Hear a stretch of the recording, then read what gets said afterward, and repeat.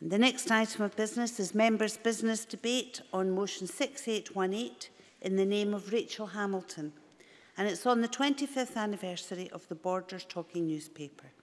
The debate will be concluded without any questions being put, and I would ask those members who wish to take part to press the request to speak buttons now. And I call on Rachael Hamilton to open the debate with around 7 minutes, please. It's on my... Oh, I've got it. Okay. Thank you, Deputy Presiding Officer. It gives me great pleasure to bring this debate to Parliament, a motion that recognises and congratulates the hard work of the Borders Talking newspaper, a paper that has celebrated 25 years providing a service for the blind and visually impaired and for those who cannot read or hold a local newspaper. And I thank those from Borders Talking newspaper who have joined us today, although I don't actually think they've made it into the chamber yet.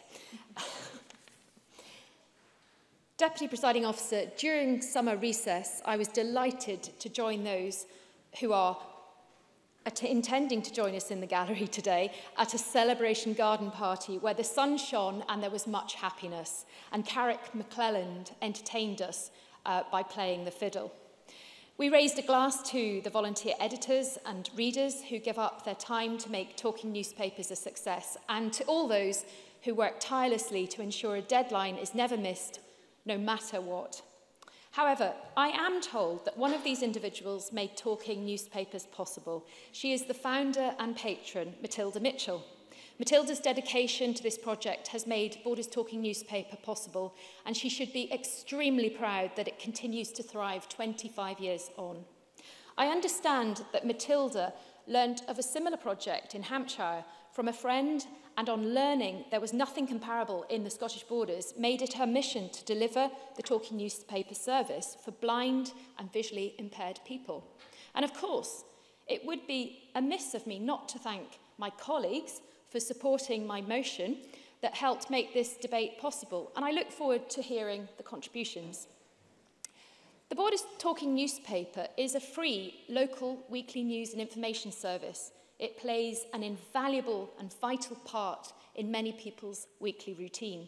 Talking newspapers relies on the generosity of their supporters to deliver a seamless service.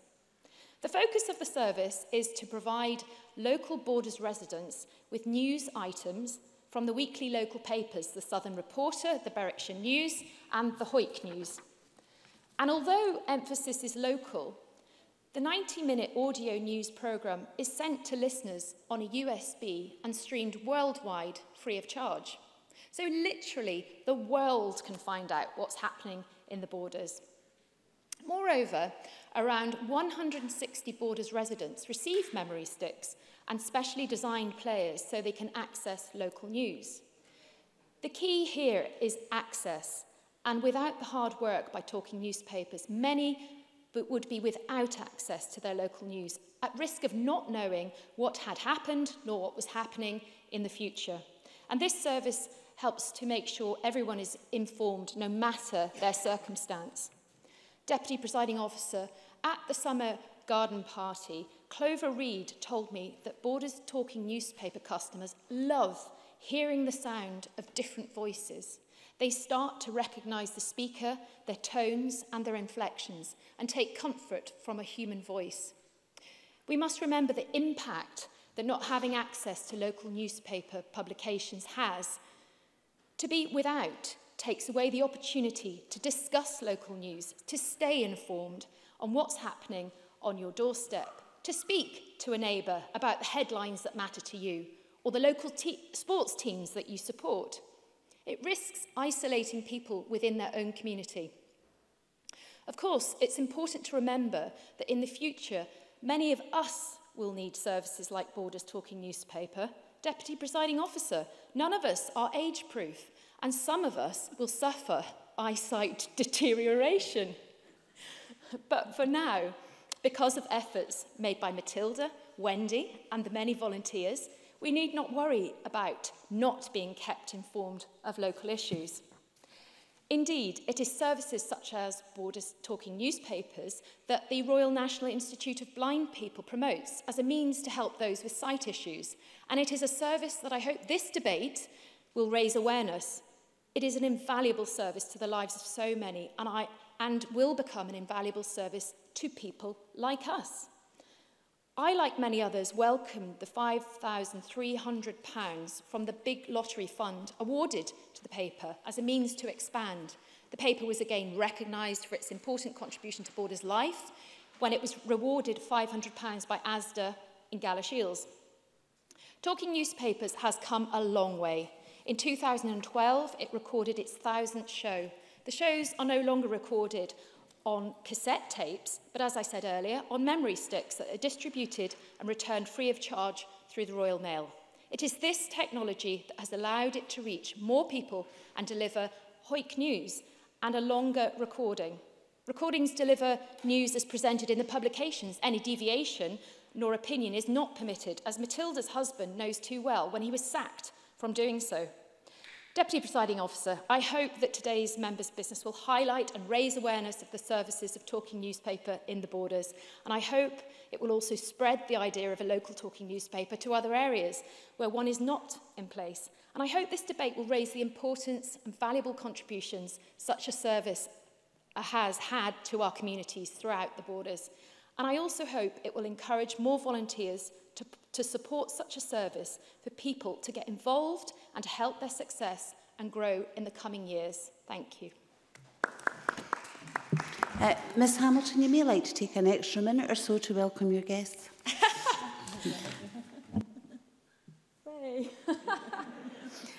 Yes, I mentioned earlier that we would love to welcome Borders Talking Newspaper to here today. I don't know if you heard me earlier, but I spoke very fondly about the garden party that we had in the summer that was so full of sunshine and entertainment provided by Carrick McClellan. And I'll speak to you later, but we're so delighted that you could join us today. Thank you. Now move to the open debate. Speeches around 4 minutes, please. Christine Graham to be followed by Colin Smith. Thank you, Presiding Officer. First of all, I declare an interest as not being age-proof, and I too would like to welcome people from Borders Talking Newspapers. I also congratulate Rachael Hamilton on securing this debate and this important motion, a motion I also tabled because it underlies the importance across both our neighbouring constituencies. Indeed, I was lucky enough to be invited to the recent AGM of Borders Talking Newspaper in the Focus Centre in Galashiels in my constituency.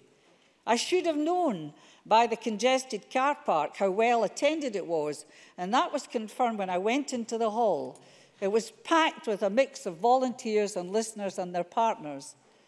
By the way, if you want a good attendance at an AGM, it does no harm to have a hearty supply of sandwiches, cakes, tea and coffee at the tables, and to let folk eat first before you move on to that AGM.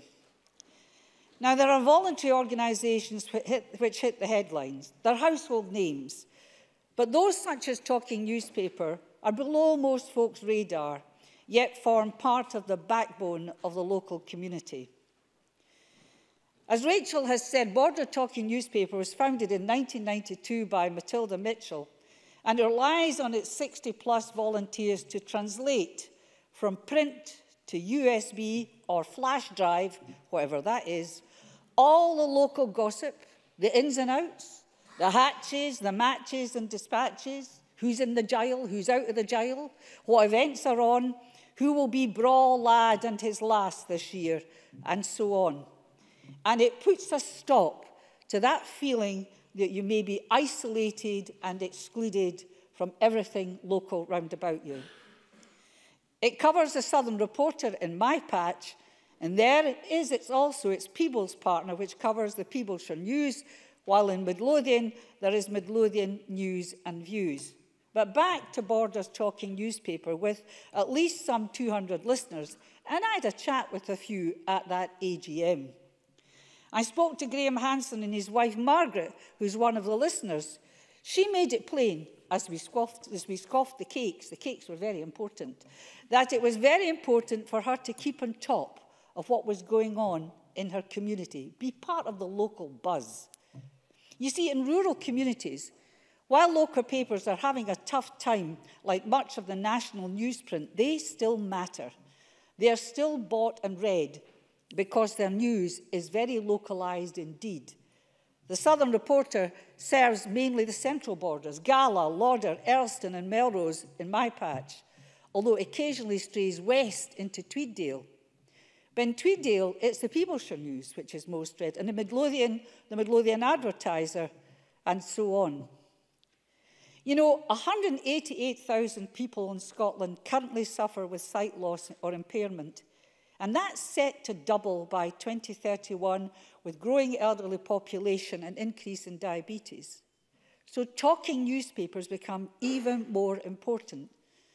And the great thing about this Parliament Plus is that this debate, as with all our other debates and activities, are available online to those with hearing impairment to keep in touch with their Parliament and what it's up to or what it's not doing.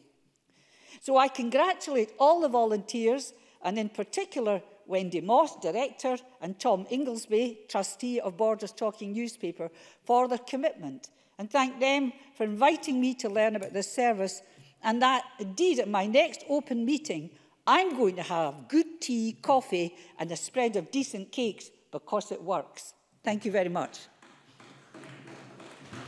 I call Colin Smith to be followed by Michelle Ballantyne. Thank you very much, Presiding Officer. Can I begin by echoing the comments of Christine Graham and congratulating Rachael Hamilton for tabling her motion and providing members with the opportunity to wish Borders Talking Newspaper a very happy 25th birthday, and can also add to the welcome to the Scottish Parliament of the volunteers from Borders Talking Newspaper in the gallery. In a week when we mark 20 years since the people of Scotland, including 67% of Borderers, voted in favour of devolution, it's worth reflecting on the fact that this very Parliament didn't even exist when in 1992 Matilda Mitchell began the Borders Talking Newspaper, recording local news stories onto cassette tapes in an attic, I understand, for the benefit of visually impaired and blind people in the region.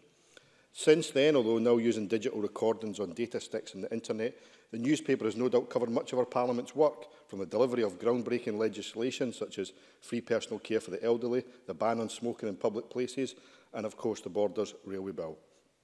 It's my hope that soon they'll be able to report on plans to extend that railway to Carlisle through, amongst other places, Langham, but, Presiding Officer, that's maybe a different debate for another day. Today's debate is very much an opportunity to celebrate the enormous contribution that Borders and the many other talking newspapers make in our communities. They're often small local charities providing talking newspapers to usually between 100 and 200 people, free of charge, relying heavily on the tireless commitment of their volunteers, who we owe a huge debt of gratitude to. I know as a member of the Scottish Parliament's cross-party group on visual impairment just how important the work those volunteers do is to many people. I've often spoken to those who are blind or partially sighted, and they describe their sight as losing their sight as an incredibly isolating experience. They lose the ability to read as your sight deteriorates, which can contribute enormously to that feeling of isolation. As your vision worsens and it becomes more of a challenge to read, it's more difficult to keep up to date with events both locally and nationally. The sources that keep you informed of events, newspapers, posters and flyers, become more and more inaccessible until they're impossible to use. Most of us in this chamber probably take it for granted that everything we want to read will be in a format that is accessible to us. But that's not the case for people with sight loss. Less than 5% of books are produced in accessible formats. And this has a particular impact on children with sight loss, who are often excluded from reading the same books at the same time as their peer group. Every child should have the opportunity to develop a love of reading, but this is more difficult if less than 1 in 20 books are available to your peers that are available to you. That's why the work taking place across Scotland to tackle the isolation of sight loss that I've described is so important, whether that's the fantastic contribution of Borders and other talking books in bringing the news to local communities, or the RNIB Talking Book Library, which provides 60,000 books in accessible formats, free at the point of use. The importance of that work will grow as the number of people with sight loss is set to double by 2030. But in many cases, sight loss isn't always inevitable. Next week is National Eye Health Week. Sight loss charities and ophthalmologists across the country will be encouraging everyone to book an eye health check, a check that's been free almost a decade in Scotland, thanks to the government in 2006. Those checks can make a real difference with sight loss, preventable in 50% of cases if it's picked up quickly through these eye checks. So, Presiding Officer, I'd like to conclude by encouraging everyone to make sure they take advantage of those free eye checks and to once again congratulate and thank Borders and all our talking newspapers for the hugely invaluable service they provide to our constituents right across Scotland. Thank you. Michelle Ballantyne. Thank you, Deputy Presiding Officer. And thank you also to my Conservative colleague Rachael Hamilton for bringing this motion for debate this afternoon. Can I also welcome the team from Borders Talking newspaper and all the children from Dalbeatty Primary School. It's great to see you here in the chamber. I would like to extend my personal congratulations to everyone involved in Borders Talking newspaper, and especially to Matilda Mitchell on this very special 25th anniversary. The paper's longevity is testament to the volunteers' unwavering passion for and commitment to the service that they provide. To start off a project of this kind is a challenge in itself, but to have never missed an edition in 25 years, to have stayed the course in the face of all the challenges that life throws at us, illness, inclement weather, technical difficulty and technological developments, is an incredible achievement, well worth celebrating. Deputy Presiding Officer, I do not know and I cannot know what it must be like to be blind or visually impaired, but I am well aware from my years of nursing that adjusting to sight loss can reduce your confidence, leading to a risk of isolation, of being afraid, trapped in your own home, of feeling excluded, closed off from social aspects of day-to-day life. And not having access to local news is one very significant aspect of this social isolation, a key issue which was also referenced by Rachael. It's far more than just missing out on sitting down and taking in the news of the day. Blindness and visual impairment can rob a person of their engagement and involvement with the community. How can they find out about local events and festivals? How can they stay informed of the practical things that impact our everyday life? Things as simple and mundane as roadworks or changes to public transport. How can they keep their finger on the pulse of the issues that matter to them? I'm sure these are just some of the questions Matilda asked herself all those years ago when she founded the Borders Talking newspaper. And thank goodness she did. Because when you strip away changes in volunteers, the addition of newspapers, the improvements in technology, the Borders and Talking newspaper is and always has been a lifeline. You've all come such a long way in 25 years. Using new technology to replace cassettes and stream digital content worldwide, expanding the range of Borders newspapers available to your listeners, receiving over 5,000 from the Big Lottery Fund, and recording well over 1,000 editions, not to mention winning the Best Tape in Scotland award. But we cannot and we will not understate the importance of funding for talking newspapers. It is becoming more and more difficult for small voluntary groups like Borders Talking newspapers to survive in the face of ever-increasing costs. It is my sincere hope that this debate raises further awareness of this essential service, and furthermore, that it will encourage more people to get involved in backing and growing talking newspapers throughout Scotland. Matilda and everyone at Borders Talking newspapers, I think I speak for all your listeners when I say thank you. Thank you for this vital service you provide. I wish you all the very best for the future. I call Maureen Watt to respond to this debate. Around 7 minutes, please, Minister.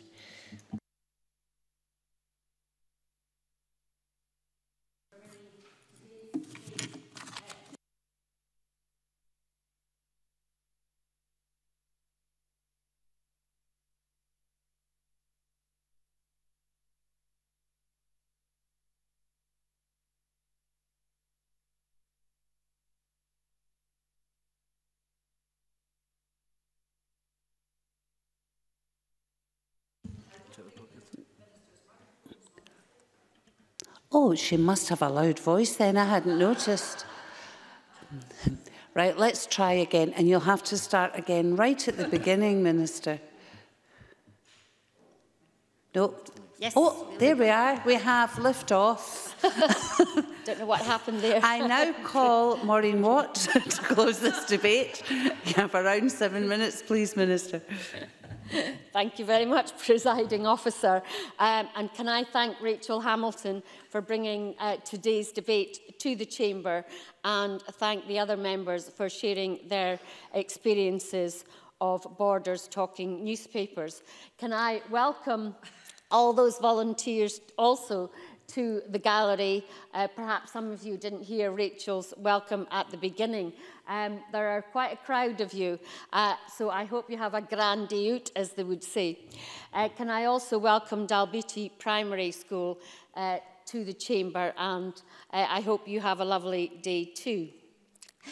It's clear from the remarks how much the local services like Borders Talking Newspaper and talking newspapers across Scotland are appreciated by those who use them, and the valuable role that volunteers play in delivering them. And Rachael Hamilton was right to recognise the great work of the founder, Matilda Mitchell, and Wendy Ross and others who are involved in this valuable work. I understand, presiding officers, and I remember it's not the first time we've had debates, members' debates about talking newspapers in this chamber. I think Gil Patterson had a debate about his local newspaper, The Bankie, in 2011, and Jim Eadie led a similar debate in 2013. But it does highlight the really valuable work of local newspapers. I knew that local newspapers, I remember my own family sending them the copies abroad to other people, but I hadn't appreciated that in talking form that they are sent worldwide too. And presiding officer, this debate gives me an opportunity to highlight the government's commitment to supporting children and adults with sensory loss through its strategy See Here, which was the first of its kind in the UK, with its focus on sight loss, deafness and dual sensory loss. See Here is jointly endorsed by COSLA and is being delivered through partnerships of statutory and third sector organisations. Our shared vision is of a Scotland where people can access the services and support they need, and that there is equal access to opportunities. Together with partners, we will continue to work to ensure that the vision in See Here is realised. And to support the implementation of the strategy, we allocated £2 million of funding over 2 years and a further £478,000 this financial year and last to support the ongoing delivery of local and national priorities. As Christine Graham said, around 180,000 people are living with sight loss in Scotland, with 1 in 5 over the age of 75. And with an ageing population, as she said, it's estimated that the prevalence could double by 2031. It is vital, therefore, that we continue to work together to support people living with sight loss and do all we can to raise awareness to ensure that there is early diagnosis and enable people to receive the care they need at the earliest opportunity. Since See Here was introduced in 2014, we have been working with local areas to build capacity and ensure that the right structures are in place for delivery. Local sensory leads have been identified and are working in partnership to drive progress locally. Support to deliver the strategy is also provided through the National Coordinator funded by the Scottish Government and based at the Health Alliance, which works in close collaboration with stakeholders. And by working with local areas, we are delivering the priorities in See Here and enabling people to access the support they need.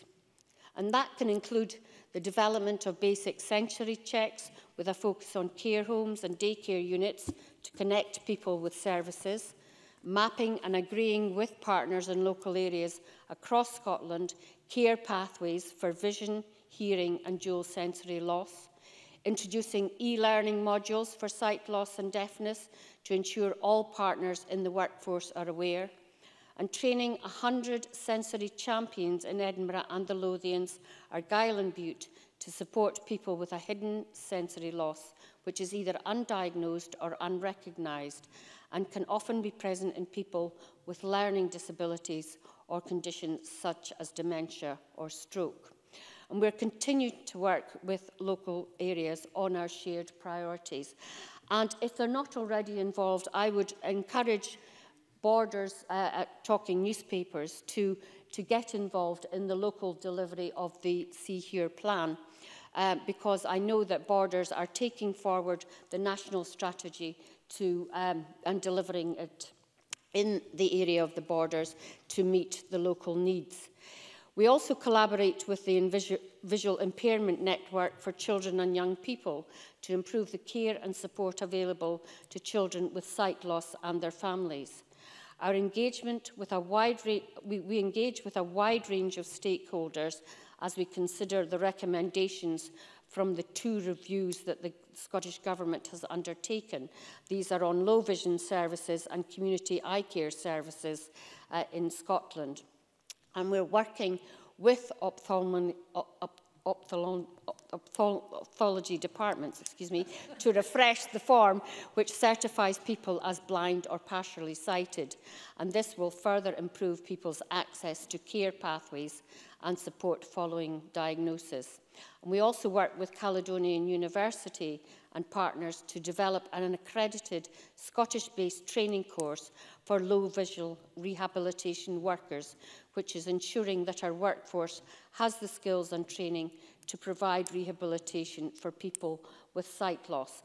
And it's important that people like the volunteers in Borders Talking newspapers who are meeting people on a weekly or a regular basis, make sure that people are aware of all the opportunities and provision that is available for them. So looking ahead, we want to build on the achievements that we have made so far and are working on an evaluation to see that what progress has been made. But very much key and part of this is the work done by volunteers and the third sector, like Borders Talking newspapers. Governments and local agencies cannot do it all on our own, especially as we have an ageing workforce. And the work done by the volunteers of Borders newspapers are to be congratulated, not just in their 25th year, but every year. Thank you very much, Presiding Officer. That concludes the debate, and I suspend the meeting until 2:30 p.m.